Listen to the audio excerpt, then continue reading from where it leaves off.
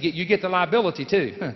If you marry someone and they have bills, guess what happens? Unless you do a prenuptial and goes 2 different ways, you get their bills as well as their blessings. Preach on, I'm going to here. Now, watch this very carefully. Here's what was exchanged. Here's what was exchanged when 2 individuals entered into a covenant. Now, one of the examples you can find of this is 1 Samuel chapter 20, when David and Jonathan made a covenant with each other. Here's what was exchanged. Follow me very carefully. Number 1 is they exchanged garments. Number 2 is they exchanged names. Number 3, they exchanged gifts. Number 4, they exchanged weapons. And number 5, they exchanged the power of attorney to use their name. Now, you won't specifically find this in 1 Samuel 20, all 5 of these, but in any covenant that is a legitimate covenant, you will have these 5 things involved. Let's look through these quickly and see how does that relate to me as a believer.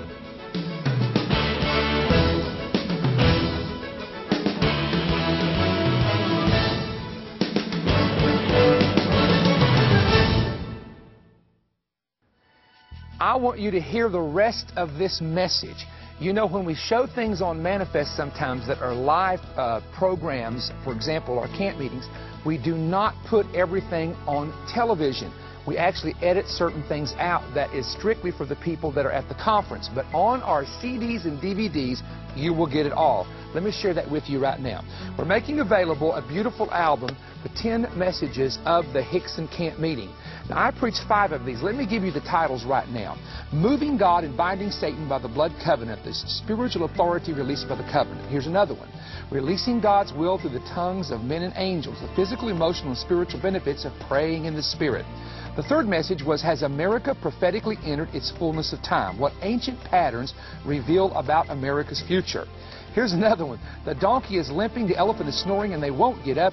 The keys to getting America out of the mess that we are in.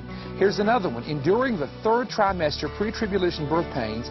If you can take it, you can make it. Now, I preached 5 of the messages, but Rick Shelton preached the greatest message on spiritual authority I've ever heard in my entire life. Bill Cloud came in and did a study on the Hebraic seasons that we are in that just blew people out of the water, if I can use that expression. My dad, Fred Stone, sat down with me and began to share powerful things that God is showing him about the future. Tommy Bates came in, and his message was so anointed. People, I don't know if you've ever seen this before, were actually getting drunk in the Spirit. And Judy Jacobs just brought the house down, and the glory of God came at the ladies' luncheon. So we have 10 messages. Now, here's how you can get them. We have them available on CD. There are 10 CDs, 10 total messages, but this has the message only. Now, we're going to reduce the cost of these because of the season that we're in, so you can get them for $60, postage paid. That's right. We're going to pay for the shipping and the handling. Then the DVDs, 10 DVDs, and this contains the music, the message, the altar service. You get to see it and hear it.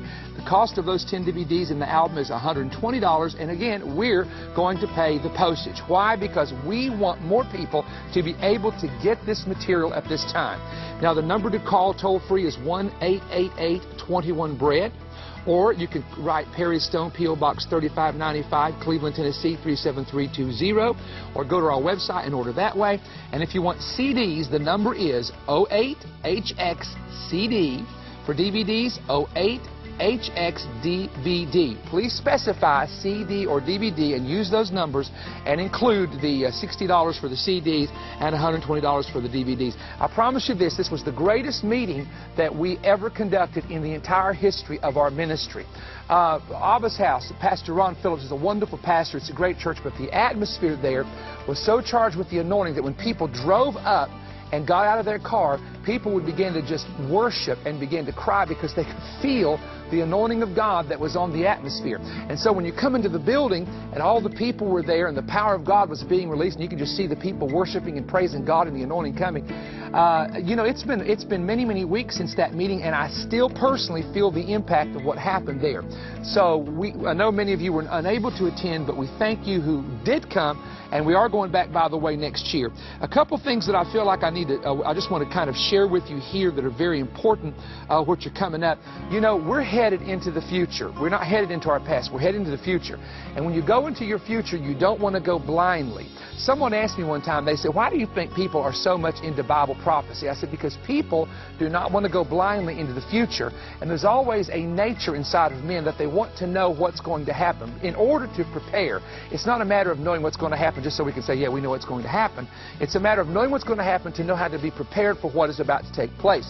Now, America, I have preached this. Our partners who are watching me right now know this, that I began to preach years ago based on patterns I found in the Bible, that America would peak as an empire right around the year 2007, 2008. You would see the climax of America as an empire. Now listen to me carefully, not as a nation, but as a global empire.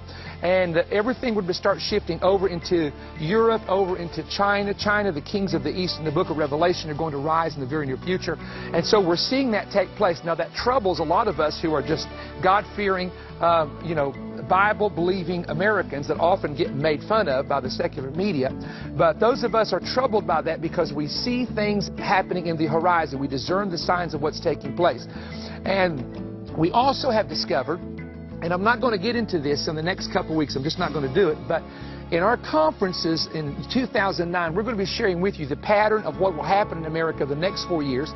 We also found a pattern of the president for the next 4 years, and it's when I say pattern, people say, what are you talking about? The thing which has been is that which shall be, according to the book of Ecclesiastes, and God moves in circular time.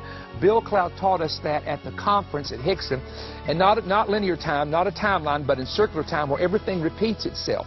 And so it's coming in full circle. So we can go to the Bible and discover amazing patterns of things that are going to happen before they happen because of the fact that there will be a story or an event that reveals it. And we found something absolutely mind-boggling that we're going to be sharing with about the United States. And we really feel like God's given us a word for America, for the future of America. He's given us a word for the body of Christ and for the church. And so at our major conferences this year, you need to go to the website and look them up. We're planning on coming into Florida. We're coming into a mini camp meeting in Texas. We're coming to major camp meetings in Louisville, Huntington, St. Louis, Hickson, Tennessee. And a lot of meetings we're going to have are going to be 3 nights, 2 nights, 4 nights perhaps, because we want to get into more parts of the country to share this word that God's given us. If you've never been to one of our conferences, the anointing is very, very, very, very heavy and very strong during these meetings as well. So go to our website at perrystone.org to find that out. Also, we have our second Mentoring Institute coming in the month of April. If you feel called or burdened into ministry, and we're going to be sharing with you during this institute. It's a Wednesday through a Saturday afternoon. We conclude the institute by touring our facilities. You get to come up into my private office, and I'll share with you my private office, the library, and we actually met with a whole group of people last year at our conference, Mentoring Institute. So these are some things that are coming up. And also, any information that you need, you can always call our office. Let's put the office number up very quickly from about 9 to 5 on Monday through Friday. And any kind of information that you don't get on the website, you can call our office there and find out the information. But perrystone.org will always stay in touch with you through that method. And also, if you're interested in the Mentoring Institute, I have a DVD that's on the internet that you can click there, and I'll explain it to you. All right, I'm coming back next week with a brand new message from the Hickson meeting. I'll see you then.